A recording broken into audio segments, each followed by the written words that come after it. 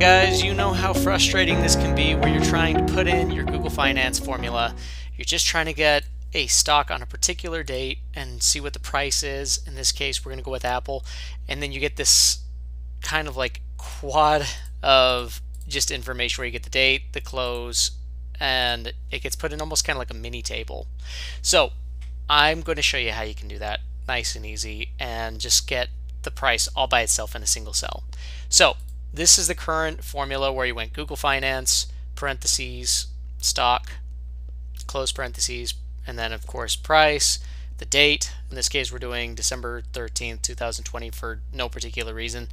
And so what you're going to do instead is actually we're going to use an index formula. So I'm going to show you that real fast. So I just went ahead and put in the stock. I'll just say Apple. You notice right here it just has the $121.78. Instead of grouping it together like this, it just does that single cell, just like this. This is the formula. So you're going to do index, and then open parentheses, Google Finance, do that exact same formula, and then close it out with 2, 2, basically just helping you kind of finish out those rows and columns and everything. And voila, that way you don't have to have any other like weird quad thing going on. I keep calling it a quad. It's like a mini table. Anyway, let me show you this if you want to make it dynamic.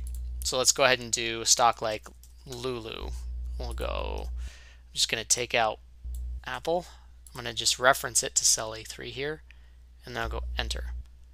And voila, I get the stock as it was on that date. And if I want to change that date, and let's just say I want to go ahead and do like 121, and we'll just go +1,